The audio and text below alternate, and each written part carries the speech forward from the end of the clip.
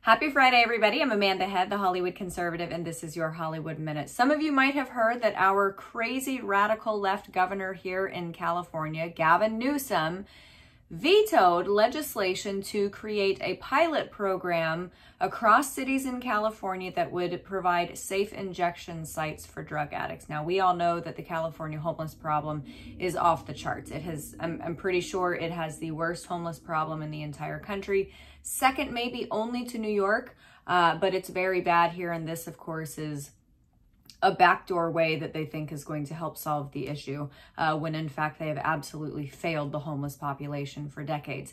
Anyway, this was supposed to be a pilot program that was going to be implemented across California in cities like Los Angeles and Oakland and San Francisco, but Gavin Newsom struck it down. Now, let me clarify something, because a lot of people have commented on this saying, oh, maybe Gavin Newsom isn't as crazy as we thought he was.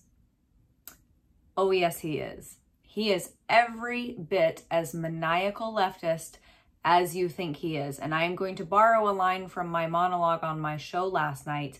Let me assure you, if Gavin Newsom decides to run and he wins the presidency at any point in the future, 2024, 2028, whatever the case may be, he's not moderate.